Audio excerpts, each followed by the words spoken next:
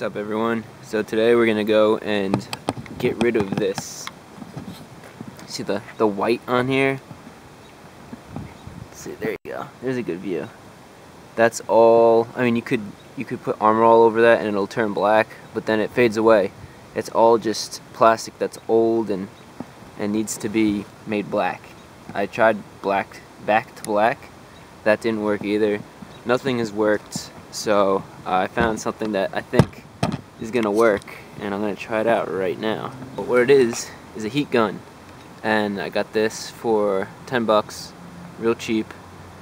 And you want to be careful because obviously you don't want to just do this in any spot on your car. This is a certain type of plastic and only work for that type of plastic.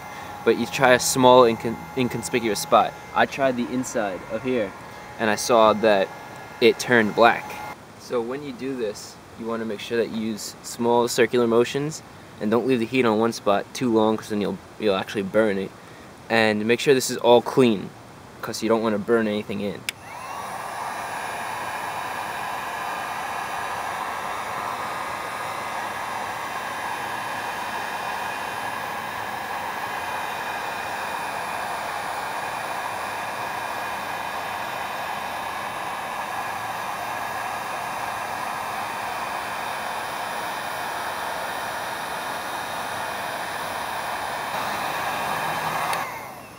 Just like that. I mean, look at that.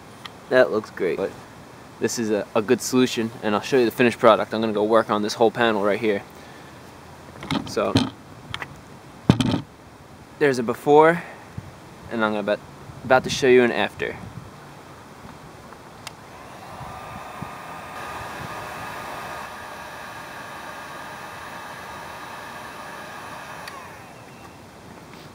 So as you can see, look at the difference.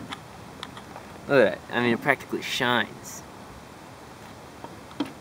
I don't know if the shine's gonna last, but I mean, look at it.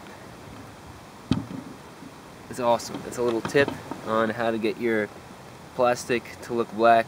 Again, be careful, be smart.